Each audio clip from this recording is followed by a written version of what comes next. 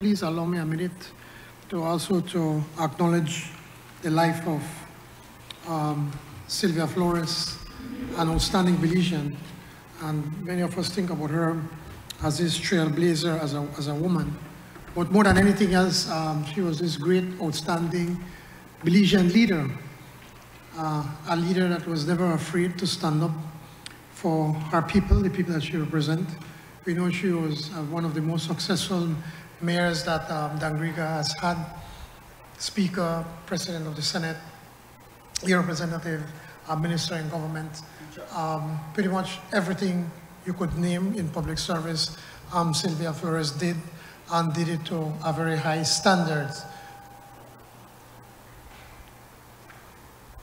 We all recognize that Sylvia came from the very same cloth of George Price, a leader that served with humility, a leader that was never concerned about personal wealth, but about the wealth of her people and her country.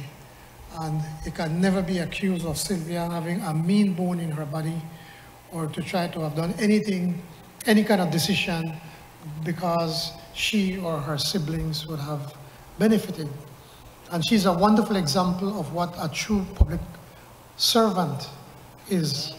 I had the blessings, I would say, that on the 19th, on November, when I was there celebrating Garifuna Settlement Day, along with the people in the South, that Lou insisted that I go and visit Sylvia at home.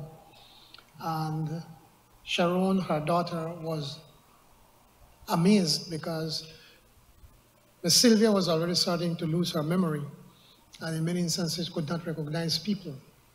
But she recognized me and said, "Prime Minister, how are you doing?" And we talked a little bit about the work that we're doing, and she continued to encourage myself as the leader, as the Prime Minister, the leader of the party,